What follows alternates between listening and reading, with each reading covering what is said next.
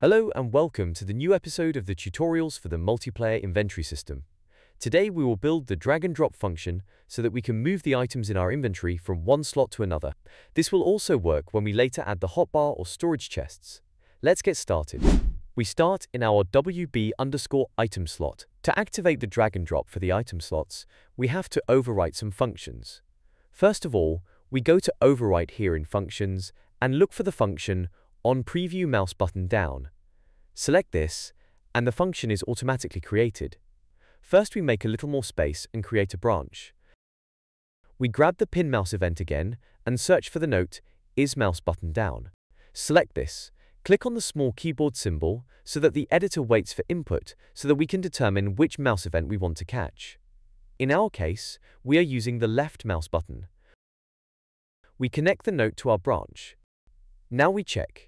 If the click is not the left mouse button, we provide the return a node with the node unhandled.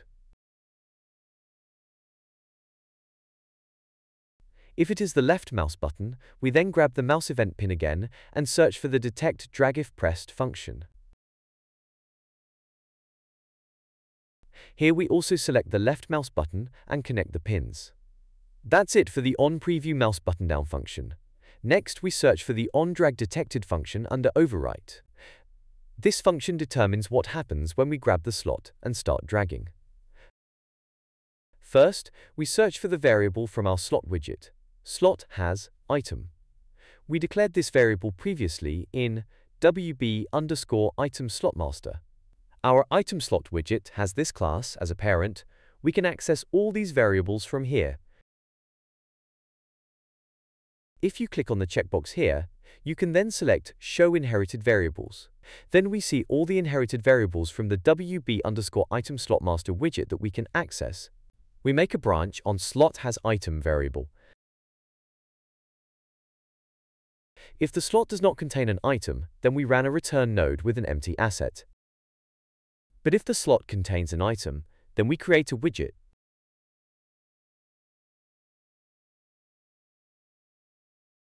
And search for WB_item slotmaster. This is our widget that is to be used visually to display an item slot. After we have created the widget, we call the function updateSlotData so that the widget can be created with the information from the slot. We take the variable slot data and connect it to the slot pin. If we double-click on updateSlotData, we see that the function is located in WB_item slotmaster and is executed here. We create a comment for the entire function and rename the comment to updateSlotData. Now we create a new event and rename it setBoxSlotSize. We go to the designer, select the size box, and rename it to widgetSize. We mark it as a variable so that we can access it in the graph. We now take the widget size and drag it into the graph.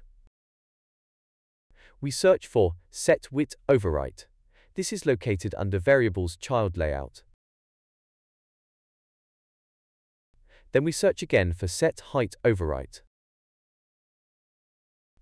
We connect the execution pins and grab the pin from widthOverwrite and drag it to the event so that we can automatically create an input value for it. We select the event and rename the input value to SizeBox. This will determine the size of our slot widget. Since our slots are rectangular, we can only use one input value for the size and set it consistently for both the width and height override variables. We comment on the whole thing as setWidgetSize. Go back to WB_item_slotData widget. Grab the return value pin from our created widget slot and now look for the function setSlotBoxSize. We hook it up with a few reroute notes and set the size box value to 60. This has the effect that when we start dragging a slot, it is attached to the mouse and displayed in a smaller version. Next, we need to create a drag and drop operation. We'll do this via the content drawer. Right-click in our widget folder and select Blueprint class. At the bottom of all classes, search for drag and drop operation and select it. We name the file BP_inventory drag and drop. Open it. Since I want to avoid casting objects in my tutorial, we will now create an interface for our drag and drop operation under the folder Inventory System, Interfaces. We call the interface BPI underscore inventory drag item. Open it and create a function called getDragSlotData. This has two output values. We call the first input from inventory ref. This is of type BPC underscore inventory object reference. The second output value is called slot data from type S underscore inventory slot. We can now close the interface and go back to our BP underscore inventory drag and drop. Here we go to class settings and add the interface we just created, BPI underscore inventory drag item. We open the interface function and first we create two new variables for the drag and drop operation. The first variable is called from inventory ref, which is of the BPC underscore inventory as object reference data type. The second variable is called slot data and is of the S inventory slot structure type. Don't forget to set the instance editable and export on spawn checkboxes for both variables. Now we connect the two variables with our return node of our interface, getDragSlotData. Save the whole thing and go back to WB underscore item slot widget. Here we now search for create drag and drop operation. Connect this with our return node. Next, under class dropdown, select the BP underscore inventory drag and drop class that we just created. If you have activated the setting for displaying the inherited variable in the cogwheel, you will also see the variable inventory ref here on the left under the category components. We grab the variable and connect it to the from inventory ref pin from the drag and drop node. Then we get the variable slot data and connect it to the pin slot data from our drag and drop operation. And don't forget to connect the created widget return value with default drag visual. Otherwise, you won't see what happens when you drag a slot. If you right-click on the Create Drag and Drop node and select Refresh Nodes, the pins will be resorted and the variables we created will be displayed below. This allows us to visually organize the whole thing a little better. We need to define what happens when we drop the slot. To do this, we go back to AuraWrite and search for the function onDrop. We disconnect the executions, make some space again, grab the pin operation pin from the onDrop function, and now we can search for our interface getDragSlotData message. This now gives us the information about which slot and which inventory this slot belongs to. This will now give us the information about the inventory and the slot on which we dropped our slot. Now we search for the node getPlayerPawn and check with the node to avoid errors.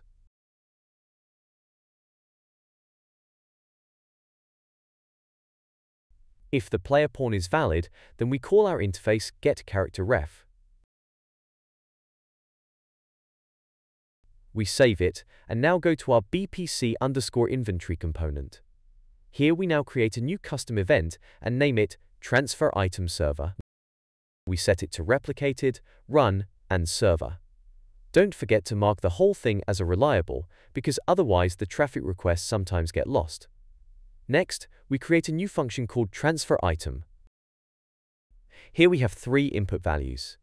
First input is toInventoryComponent of type BPC underscore inventory as object reference.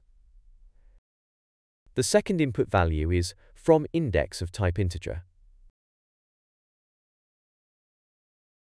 The third value is toIndex of type integer. Finally, an output named successfully of type Boolean. We now go back to the event graph, grab the created function transfer item, and drag it onto the execution node from transfer item server. Now we can simply grab the three individual pins and drag them onto the event function, and the inputs are automatically created there.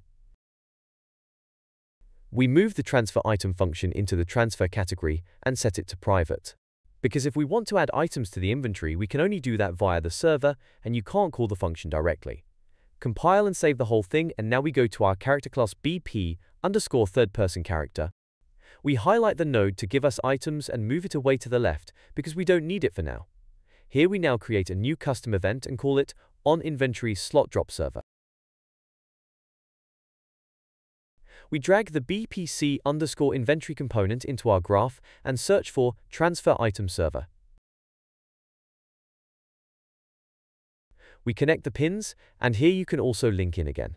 Simply grab the individual pins from transfer item server and drag them onto the event, and the inputs will be created automatically. Attention! Here we have a small peculiarity. We select the event on inventory slot drop server. Here we rename the target input to from container. Now we can simply delete the BPC inventory variable. The whole thing has now the background. If we grab, for example, a slot from our hotbar and drag it to our inventory, then we know here from container pin is our hotbar. The to inventory component pin is our inventory, and accordingly the item is then transferred. We comment on the whole thing with the comment transfer items between inventory components. Select the whole thing, click rest and select collapse notes. Rename it to inventory manager. Open it, move everything around, and presto, we have organized it a bit better and our character blueprint remains clear. We go back to our WB item slot widget, and here we can now call our just created function on inventory slot drop server from our character blueprint. Now we just have to pass the corresponding variables. From the interface get dragged slot data, we take the pin from inventory ref and connect it to the from container pin. This tells us which inventory the slot comes from. Next, we make a break-off slot data pin and only display the slot index pin. Connect the slot index with the from index pin. After that, we get the variable slot data variable from current slot. Make a break-off, and here we also only display the slot index pin. We connect this to toIndex pin. Finally, we grab inventory ref and connect it to toInventory component pin. We hide the inherited variables.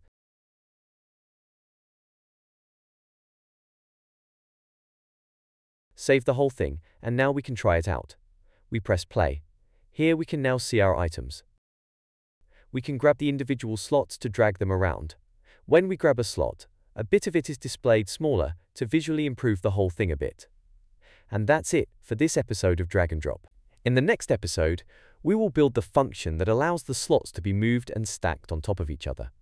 If you liked it, give me a like there. If you don't want to miss any more episodes, subscribe to my channel. Thanks for watching, and see you next time.